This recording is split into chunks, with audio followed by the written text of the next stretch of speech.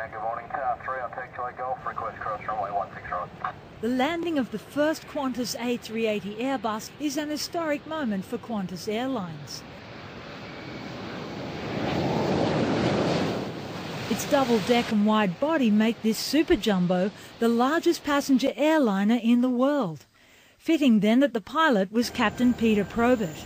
His father flew the first jumbo jet into Australia nearly 40 years ago.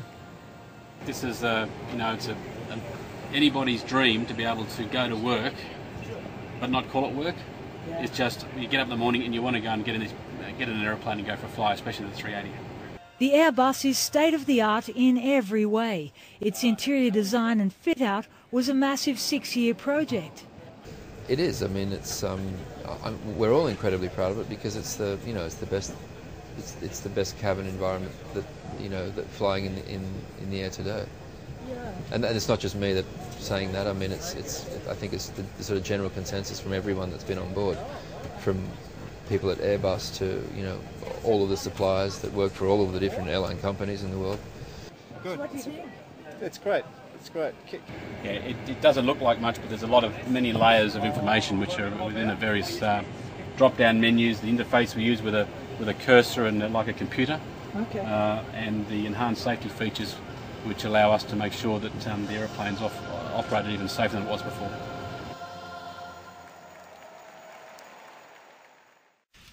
Qantas's first A380 has touched down in Sydney after flying in through cloudy skies this morning.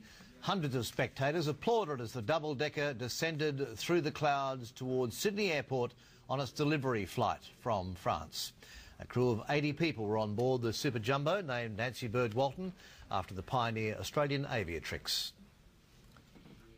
This is an absolutely outstanding aeroplane, and the more time you spend on it, you find there's a tremendous amount of innovation going into this aircraft and a lot of thought by the designer, the interior designer Mark Newson from Qantas. And I think passengers are really going to notice a difference with this aircraft. The arrival of the airline's first A380 comes after a 2-year delay, with Qantas ordering 20 more of the big jets. Not since the introduction of the Boeing 747 30 years ago has there been such an historic event for Qantas. Qantas has taken delivery of its first A380 Super Jumbo as an aircraft it describes as the perfect plane. After a production delay of nearly 2 years, the modern double-decker airliner was handed over to Qantas at a ceremony in the French city of Toulouse.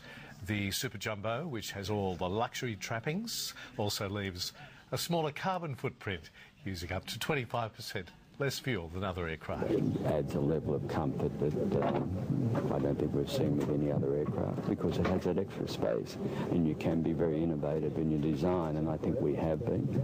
I mean, in every class, in the 4 classes, they've all got something special. Obviously, first class is absolutely special.